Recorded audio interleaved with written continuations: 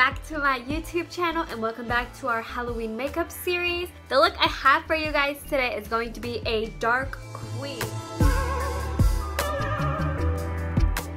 Alright, let's get right into the makeup. So the first thing we want to do again is clip our hair out of the way because it's just always in the way and we don't need it there. Alright, the first thing we're going to do is fill in our eyebrows. I'm going to be using the Icing brow kit again.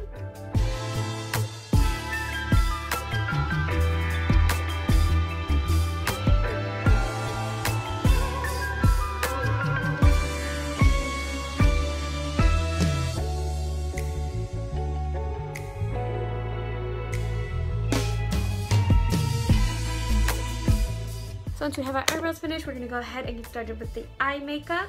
And then I usually do this at the end of the video, but I feel like my lips are looking really dry, so I'm going to go ahead and just add some red lipstick on. So the palette we're going to be using first is going to be the Live Love Glam palette. And then the first color I'm going to be using is this purple, and I'm going to be using that to put all over my eyelid.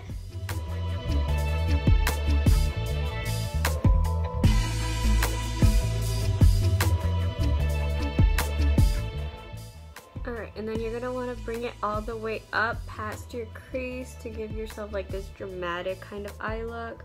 Kind of like a cartoonish type of queen, like all the way up. Then we're going to blend the edges out a little bit on the eyeshadow with this one right here. Now we're going to be switching to the Be Beautiful palette for this shade. And for the under eye, I'm going in with this purple shade.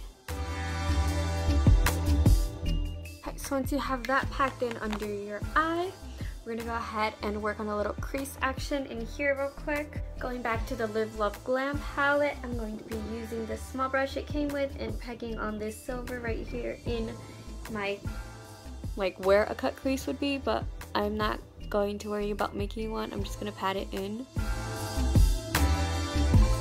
The next thing I'm going to add from this palette is going to be a little bit of contour on my cheeks, just to give myself a more dignified kind of look. I don't know. Ooh! Oh, super pigmented. Oh my god, let me blend it in. Wow. Going back to the Be Beautiful palette to use the blush in here real quick. We're going to be using this shade. The next thing, just grab whatever eyeliner you have and give yourself like a huge wing at this point because it doesn't even matter.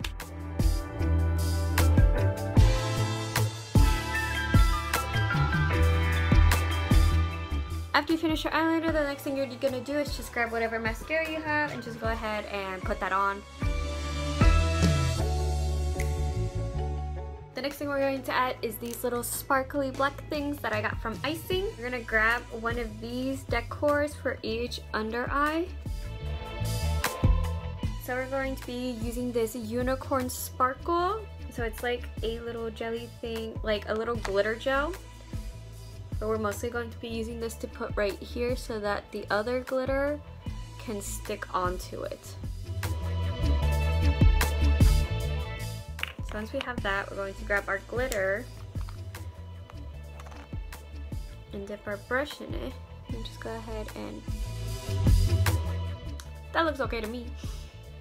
And just go ahead and go with it. Alright, we're going to do the same thing to the other side. We're going to go back in with these. And we're going to add some up here.